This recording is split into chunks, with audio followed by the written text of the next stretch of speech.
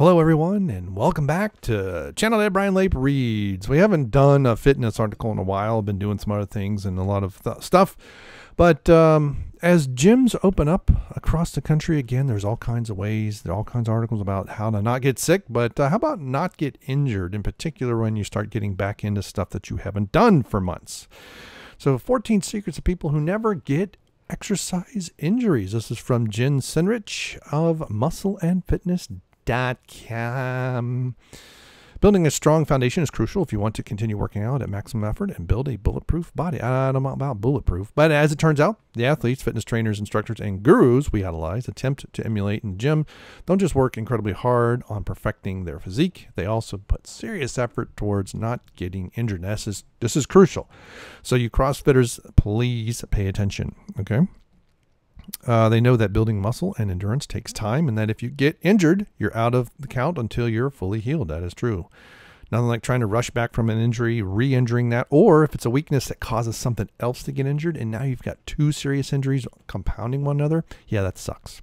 To help you get most out of your fitness regime, we ask these top trainers and athletes to share their best secrets. And hopefully this is not a too long didn't read type article, but we'll go here. Never jump into a regime head first. Too often people jump into a fitness program going 100 miles an hour right off the bat, either because they want to fit in. Yeah, definitely. Let's just skip to the quote. When we work out, our heart, lungs, muscles, brain, kidney, skin, face, joints, and entire body have to go into a different state of energy use, explains Ben, Baldrow, owner of Acceleration Fitness in Auburn Hills, Michigan. Muscle that isn't used to moving a certain way is breaking down and your body can't keep up. That leads to injury. Yep. It's also, if you, let's say you're going to go heavy on something and you go way too heavy, right? So you can get an injury that way. Best approach is to ease into your new into your own pace and taking your time. It can't all happen at once. Yep. Go slow. And now slow is a relative term here. What's slow for one person is going to be fast for someone else, and vice versa. So there you go. Number 2, warm up before every workout. Now, this is interesting because a lot of people say, I don't have to warm up. For any activity that stretches the muscles, a proper warm up is essential to prepare the body for what is going. Warm up by increasing blood flow in the extremities. And this doesn't necessarily mean cardio. I know I used to do cardio before I would do a fitness, and it really wasted a lot of energy. And then I started doing stuff at the end, and then I started doing cardio on different days, and I found a much better, just walking and stuff like that. The blood flow increase. So basically, but your warm-up should be similar to what you're doing, okay? If you're going to do, let's say, leg cardio, you're going to get on the Stairmaster. Well, Stairmaster has an arm thing. Let's say you're doing chest workout. No, that's where at Stairmaster, wear the arms and work your arms a little harder, not a whole lot harder. We're only talking 10 minutes here. We're not talking an hour and a half. This blood flow increases soft tissue mobility and the firing pattern of the musculature and the arrangement of muscles in your body. So it also depends what you're doing. You know, maybe you do some reps a little bit slower, a little bit lighter weight, or maybe faster with lighter weight, and you're just trying to pump the blood through those muscles that you're getting. It doesn't necessarily, but it could be. And there's a lot of thing about stressing. Never increase 2 variables during the same workout. Building lasting strength has to be done in a measured and purposeful way, meaning you have to acquire your baseline to move forward and handle more. Okay, so 3 key variables to keep in mind are frequency, the number of reps, intensity, the resistance or poundage, and duration, the number of sets. And I would also add there time under tension, whether that's through slow negatives or whatever else that all plays in there. And that could be lumped in with under duration too. If you run, the frequency would be the mileage, intensity would be the speed, and the duration would be the number of workouts per week. So there you go. I'm trying to increase too many variables too quickly. Yes, and this can't, you go to the gym, you feel great, and you're like, I'm going to do, 5 sets of 9 instead of 5 sets of 5 or whatever, and I'm throwing 300 pounds on. Yeah, that could be bad. And also, when you do that, you have too many things changing. And so let's say it goes well. What gave you the most benefit, right? Was it more reps? Was it shorter rest? Was it more weight? You don't know. So that can be a pain in the butt. They never forget to stay hydrated before, during, after. This is very important, especially if people work out in the afternoon or evening.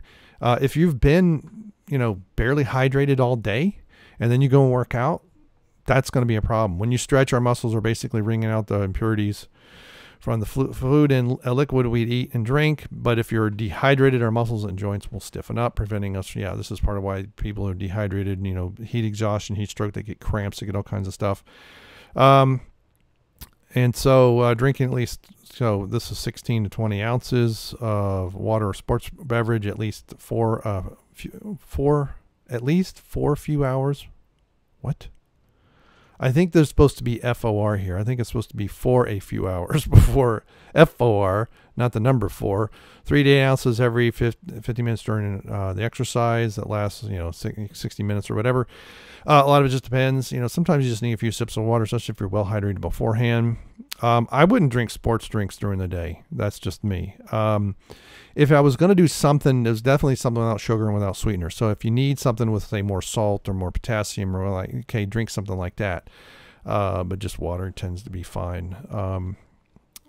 And then if you work in the same deal, if you work out in the morning like I do, you're going to want to stay hydrated all day so that your body can recover properly.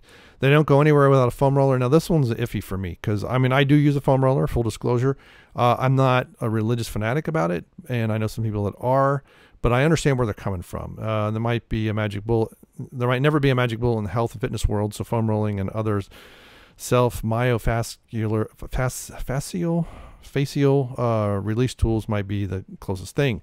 While getting a massage every day sounds amazing, it probably won't fit into most people's budget or schedules, right? That usually takes a while. But improves muscle tissue quality, flow, blood, and water flow in the muscles. Yeah, basically you're just kind of rolling out everything, get the kinks out. But that's good. They don't repeat the same exercises daily. Weekly changes in your exercise are beneficial in allowing your muscles to contract in different positions. In addition to preventing injury and challenging your body in different ways, switching up your aerobic activity level is good for your cardiovascular system.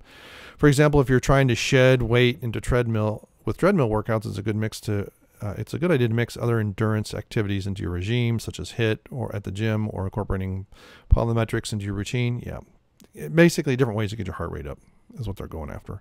Instead of doing an in-place lunge like that you did the day before, try doing a lunge with an added rotation element. Oh, I wouldn't. I don't like rotational exercises. To me, this is a great way to get injured. If you do this, use very light weight or none. Twisting and pulling at the same time is a great way to just screw up your lower back. While adding a dumbbell weight in hand, chiropractor, interesting. This not only works, but basically you got to keep your core nice and tight as you rotate. They always maintain proper form. This is very important, especially in light of that advice. Got to do proper form. Can't lead with the hip. You got to twist properly. When you're exhausted from the work week and the seemingly endless to-do list that's piling up on the smartphone, it can be tempting to take shortcuts. No, during that work, don't take shortcuts. If you're executing a squat, for instance, and your knees are constantly falling over your toes, you're putting added strain on your knees. Oh, this is horrible advice, which can lead to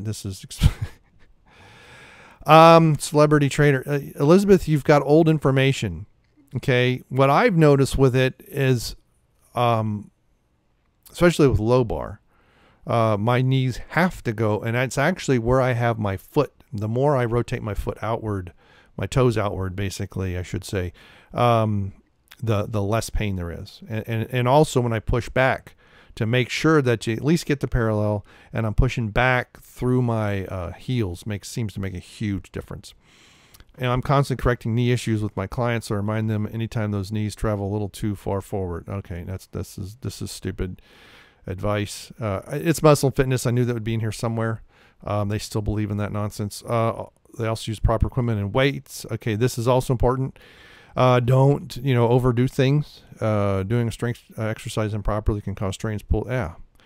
Endurance activities such as running, biking, and swimming have simple but essential. See, and I think this person's clients are probably getting more knee injuries from running or jogging than they are from the squats.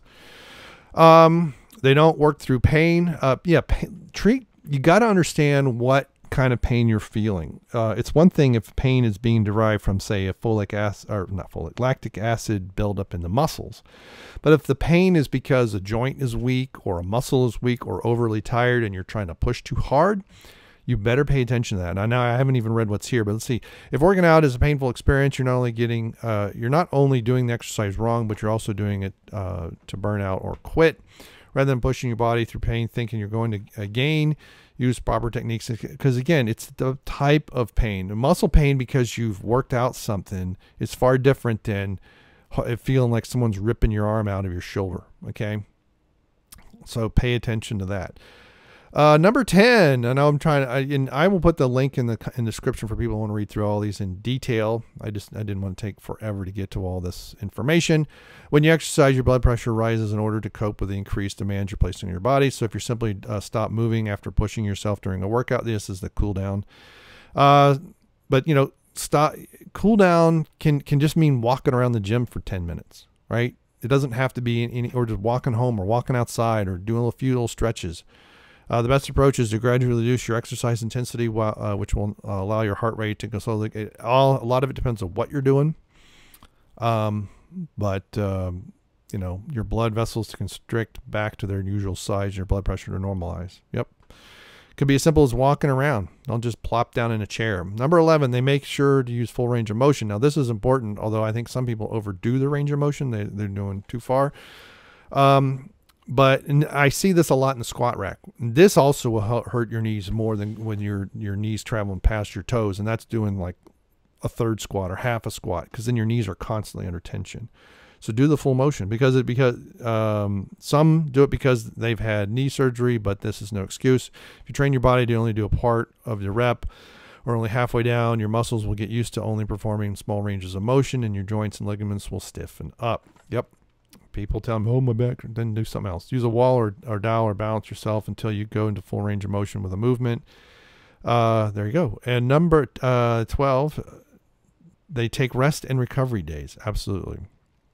You know, you got to back off. Maybe it's a day or two, depending on what you're doing. Often workout enthusiasts get caught up in the workout cycle. This might sound like a good thing, but the whole point of working out isn't only to recover from it so that you can work out again. It's to recover, then adapt to get stronger and have better performance. Yep.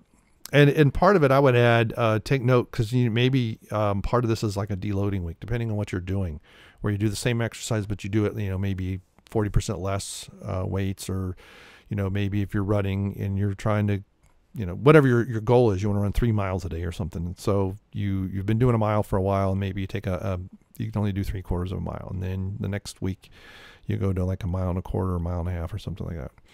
Once you get through those intense weeks, now have a deload week or recovery. That's just like I said, it just depends. Depends on what you're trying to accomplish, what your goals are, and just adjust. Just listen to your body and understand, and do some research, right? Do some research maybe on your body type, your age, your health level, your fitness level, and find out when is a good time. You know, maybe the deload week is earlier in the beginning, and then over time it's, you know, maybe it's like every 3rd week, and then it's after you've adapted, maybe it's every 4th week.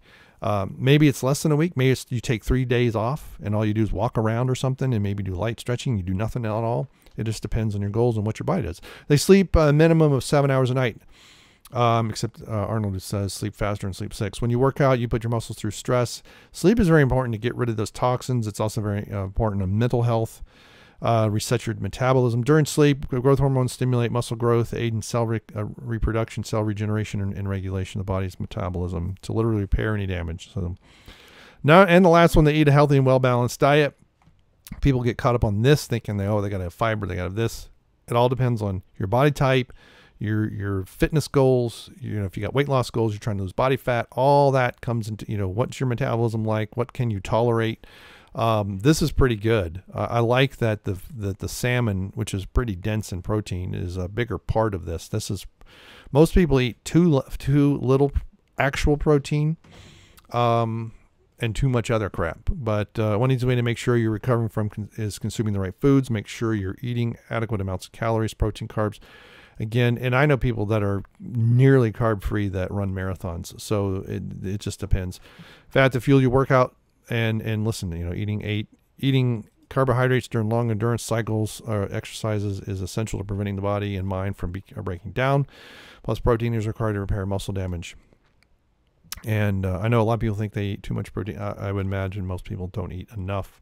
I like this. It's kind of like this little corn salsa, green beans. So you've got some fiber and a little bit of starch. New potatoes. And it looks like it's got some, they're grilled. So there we go.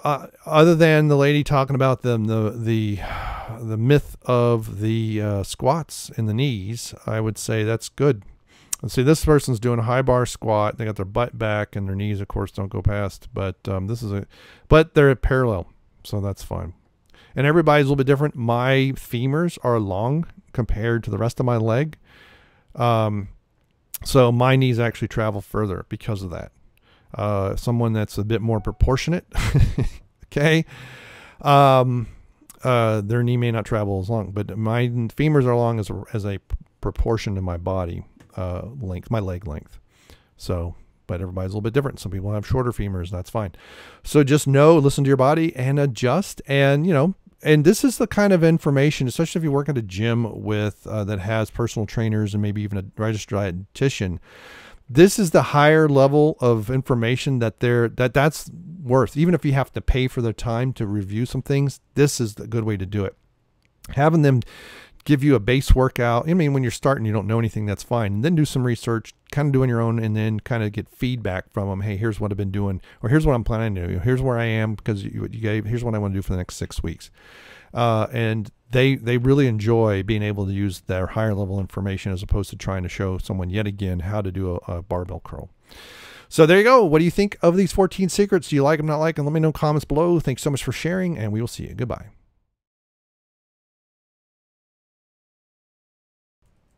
My volume. Oh, that's why the regular volume is way up. Okay. 3, 2, 1. Hello. That's horrible. Start again. 3, 2, 1.